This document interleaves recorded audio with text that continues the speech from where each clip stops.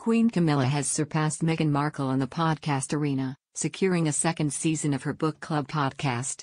It's because Camilla is putting in the work. It's a simple book club podcast where people discuss books, and it's something people actually want to listen to. Queen Camilla's Reading Room podcast is set to return for a second season this week. The podcast, launched earlier this year, is an audio extension of Camilla's popular online book club, which has 172,000 Instagram followers. Camilla, known for a love of books, launched the podcast shortly after research highlighted the benefits of reading and just before the Reading Room Festival at Hampton Court in July. The new season, returning on Monday, May 20th, features notable guests including Neil Gaiman, Peter James, Kate M., and Richard D. Grant. Meghan, do you think Camilla will let these people record their interviews separately only to add her parts later, as we heard you did with your Spotify interviews? No, she won't, and that's the most amusing part. Camilla is putting in the effort, and it shows.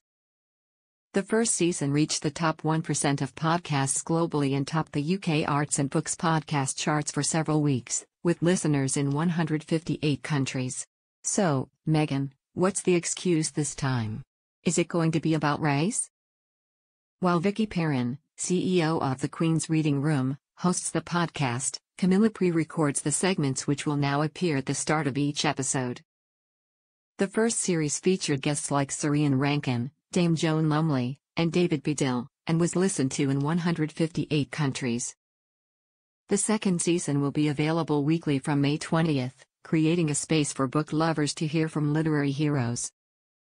The season will feature authors like Neil Gaiman, Kate Mars, and Peter James, who will share insights into their own reading habits.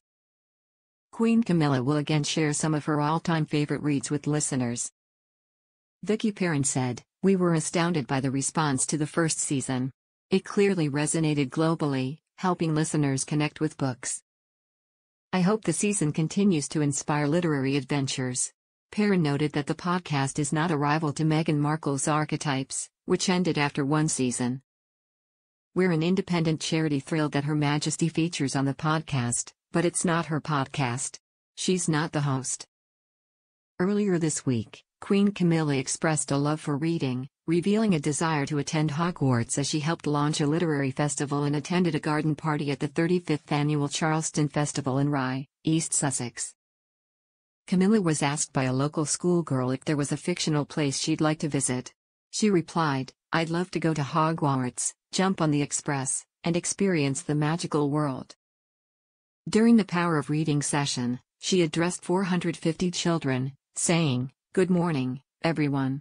I'm sorry about the weather.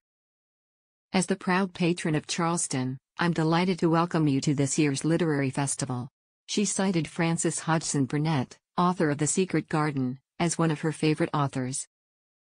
Recognizing the thrill of reading, Camilla, an avid reader and patron of several literary organizations, has supported a children's writing competition since 2015. In March, she endorsed research suggesting that 5 minutes of reading daily is as beneficial as walking 10,000 steps and eating 5 portions of fruit and vegetables. Simple Book Club. She's not reinventing the wheel or changing the world. Meghan, you aim to address grand themes like empowering women, but how about simply doing something well? Camilla's podcast succeeds because it focuses on a genuine topic, not self-promotion. This is why she'll likely secure a Season 3, Season 4, and beyond. She's putting in the effort and delivering content that resonates with listeners, not just talking about herself.